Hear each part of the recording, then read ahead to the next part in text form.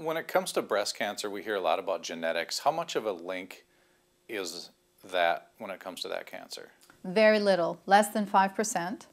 And you know, the big fear and the Hollywood hype with the BRCA gene, you know, I mean, I know I'm not here to judge Angelina. I mean, she saw her mother die a horrible death with cancer.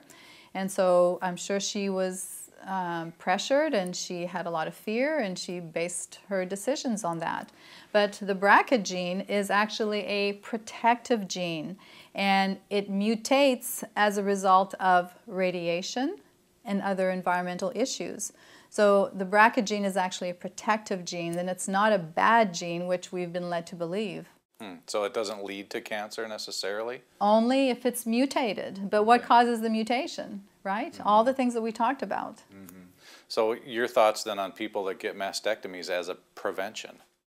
Well, you know, you can cut out the breast, you can cut out the tumor, but if you don't correct the cause of what allowed the cancer to develop in the first place, the cancer is going to show up somewhere else.